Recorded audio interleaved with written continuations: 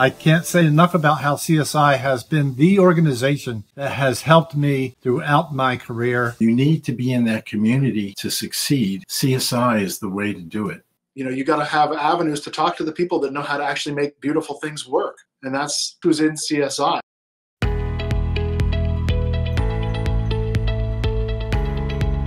The network is invaluable.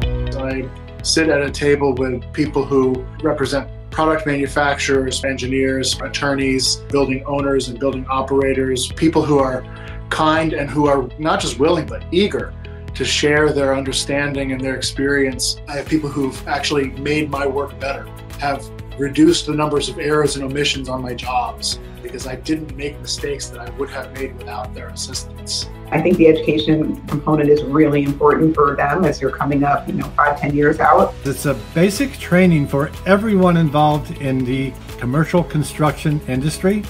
And that gives me credibility that I know what I'm doing, I know how to communicate and how to put construction documents together.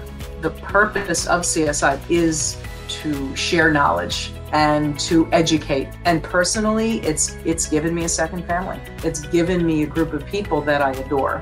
The most payoff has been when I started volunteering. And so now I'm kind of in the thick of things. One of the best parts of CSI is the connections you make, the friendships you forge career-wise. And by volunteering, that's basically increased exponentially.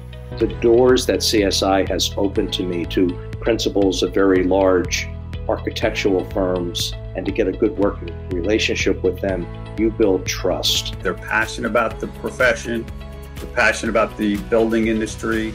They bring years of experience and knowledge. Because you need the manufacturer's expertise. There's no way I can help you digest entirely the technical data sheets that I have to mine.